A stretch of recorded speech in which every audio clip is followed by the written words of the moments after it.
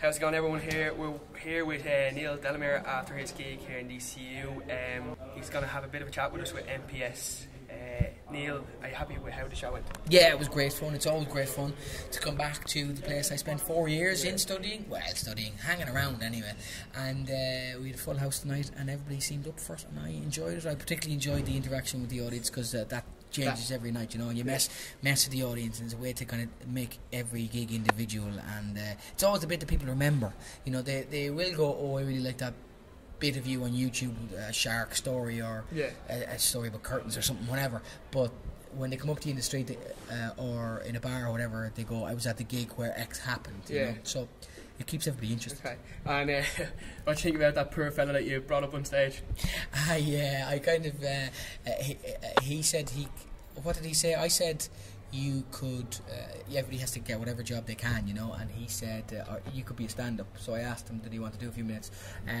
At that point I wasn't sure if he was going to say yes or no, so if he says no, that's fine, but if he says yes, he's kind of gotten himself into something. So he got up and I gave him 2 minutes, but I kind of cut it short at a minute because I kind of wanted to rescue him. God, but he learned a valuable lesson, but I was hopefully encouraging it enough to him at the end that, you know, he has a lot of confidence, so hopefully he will do some. Fair enough to him, he actually did get up and speak rather than a lot of people say no. Yeah, but if you're going to get up and speak, you better make sure that you have well, even one joke would be good, but I think I was talking to him backstage afterwards, so I think he'll be alright. And one question I want to ask, are you enjoying being back in DCU? Is there much differences to what's happening?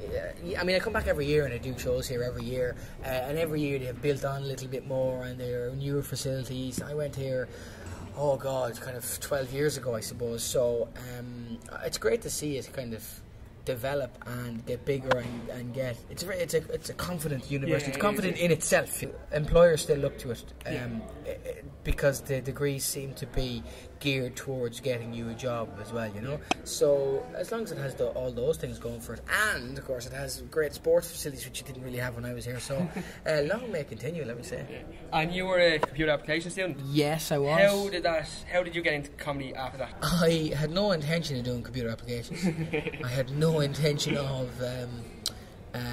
doing it as a career. I just did it because I knew I'd get a job, and I knew it was at that time there was a lot of people doing IT and software engineering and stuff. So I did it because I knew I would get employed, and then I knew that would give me time to figure out what else I wanted to do. Listen, Neil, it was an absolute pleasure talking to you. No worries, nice to meet you. Thanks very much. Neil Delamere here from DCU and MPS. I'll see you later.